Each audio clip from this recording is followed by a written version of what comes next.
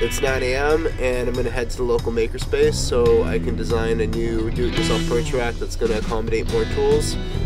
So hopefully we'll get that drawn up on the CNC and assembled by the end of today. I'm at the Idea Fab Lab in Santa Cruz, California, and we're going to start the design by grabbing a file off the Perch Tools Do-It-Yourself page, and then we're going to put that into a vector editor, and then we're going to start designing the shelf.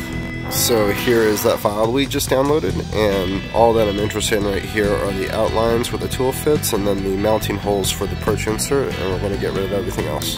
So I went ahead and spliced a bunch of these together, so now there's 8 separate tool holders at 43 inches wide. And we're going to take that dimension and plug it into our maker case generator, and this is going to generate our box. It's going to have material thickness, and we get to pick our edge joint and the number of joints, and then we export to a DXF.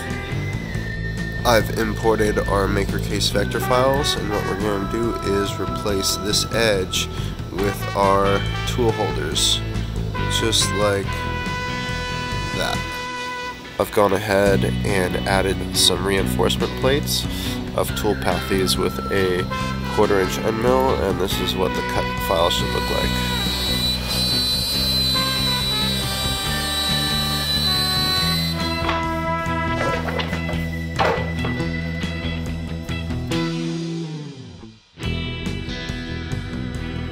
I'm at my buddy's farm, and it's Jeff's birthday, so I gave him the perch rack I just made yesterday. So we're sanding it, we're going to put a little lacquer on it and hang it up.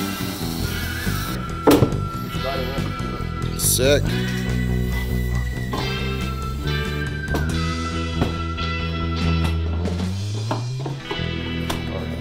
Damn.